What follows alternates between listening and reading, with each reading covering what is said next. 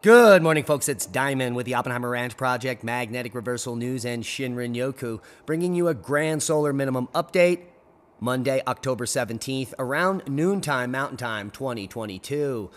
The seismic swarm or crisis on Iceland continues, and it continues to shift from one region to the next. But the big story, extreme temperature anomaly scrambles North American weather patterns. Keep calm.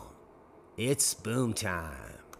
Now, what is going on with the scrambling? Take a look at this. Extreme temperature anomalies up here in the northwest, while it is cold in the southeast. Well, if you watch the channel, you know that that is the meridional flow. There are two types of flow. You can get a zonal flow, which is a more powerful jet straight across, or you can get the meridional flow, where you can literally be bringing warmth from the equator all the way up into the Arctic, and the opposite, Arctic air all the way down towards the equator. And that's exactly what's happening here in this pattern, right here, west to east, where you can see the split. This is the temperature anomaly versus average for the next 5 days in Northern Hemisphere, or North America.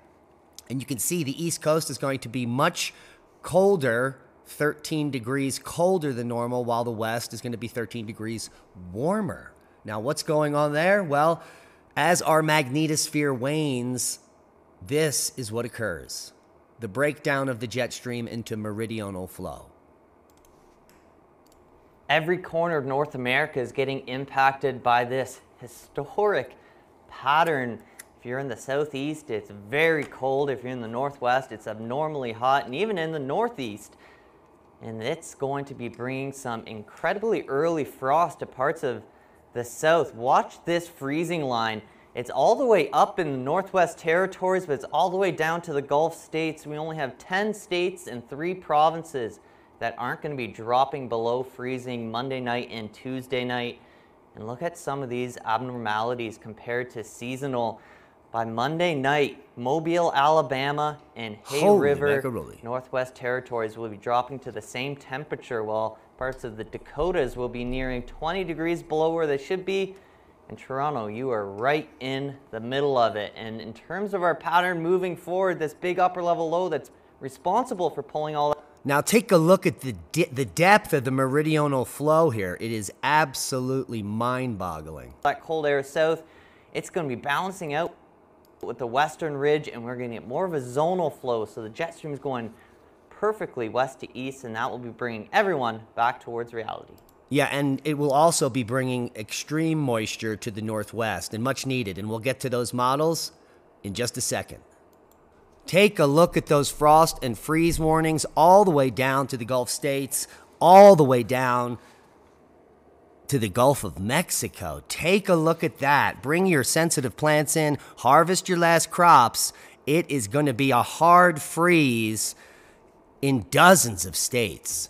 Much below normal temperatures, with morning frost freeze conditions are expected for much of the eastern U.S. behind a strong cold front for the first half of the week. The northwest will remain warmer than normal over the next few days, thanks to the continued presence of the upper level high pressure system and that meridional flow we just showed you. There might be some record temperatures up in the northwest, and there will certainly be records being broken all over the southeast. Now, at the same time, Washington state wildfires burning out of control, forcing thousands to evacuate. We had issued some fire weather warnings the last few days in the Pacific Northwest, and in fact, the Nakia Creek fire ignited near Vancouver, Washington, is being fueled by these warmer temperatures, but that is going to come to an end at the end of the week and will quench this fire. But in the meantime, by Sunday night, residents of more than 2,900 homes were issued a Level 3 Go Now notice, telling them to evacuate, according to the Clark Regional Emergency Services Agency.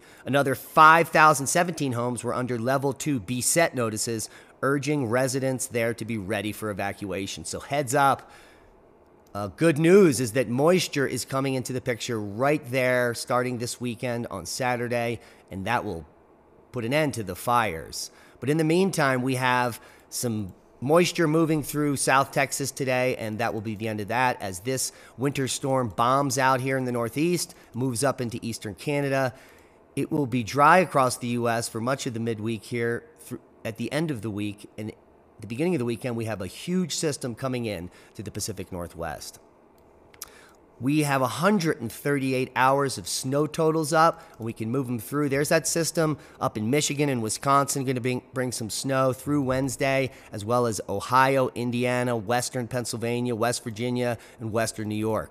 And then the snow comes into the Pacific Northwest in a big way, starting in British Columbia Friday, into Saturday, into Washington State, Idaho, western Montana, and dropping down into the lower Rockies. So it appears as if global warming goodness and old man winter are arriving in mid-October. Shut up, Al! He's just upset because his company is tanking. Now, more than 600 killed in Nigeria's worst flooding in a decade. Cosmic rays on the increase. Some of the highest cosmic ray levels for decades. Now, albeit we are at solar max, so the cosmic ray levels are dropping slightly, but the flooding continues worldwide. Seismic update. We just had a boomer knocking off here in Idaho, 3.3 in Stanley. Pretty normal activity up there. Hawaii is also rocking. The most recent quake there, 3.1 in Napupu. Who knew? A couple of 5 magnitudes kicking off, and we do have some major activity happening off the coast of Iceland, 4.5 here at the Reykjanes Ridge. We'll go into that in more detail in a minute. But first, quakes and bombs. When Hawaii's Mauna Loa, the world's largest volcano, erupted. Now, this volcano usually erupts every 5 or 6 years, but things have been changing, and it hasn't erupted since 1984. So, how will we know it's going to erupt? Well, as a comparison, there were hundreds of earthquakes per day sustained for weeks prior to Mauna Loa's eruption in 1984. And earthquakes reached more than 1,000 per day prior to the 1975 eruption. So today's pattern is nowhere close to that, but it is increasing, and we will have warning. Now, what are the threats? Well, Mauna Loa is known for its voluminous flows. The volcano's gigantic size and large interior chamber, which has been accumulating magma now for decades, means it could have more dangerous and potentially more damaging flow than we're used to seeing from Kilauea. Now, the amount of lava that Mauna Loa can produce over a period of time can exceed the amount of lava that Kilauea produces in the same period of time by as much as a factor of 3. And what are the threats? Well, poor air quality for the residents of the Big Island, haze and smoke, and potentially dangerous lays, as well as destroyed roads. And there is a major threat to Hilo. Hilo is the largest city on the Big Island, and its population has grown to 44,186 per the 2020 census. The city has been threatened by Mauna Loa's lava flows in the past and has every reason to worry about them in the future. So heads up, Hiloans, if that is in fact what you're called. Worldwide volcano news update. Normal volcanic activity here on the list. Swanosima, Sabancaya, Nevados de Chillán, Sangay. Stromboli putting on a fantastic show here. Violent spattering up to 100 meters high from the most recent October 15th event 2 days ago with some fantastic filters, apparently. Now, strong earthquake swarm on the Reykjanes Ridge. We just showed you that 4.5, probably in one of these green star clusters.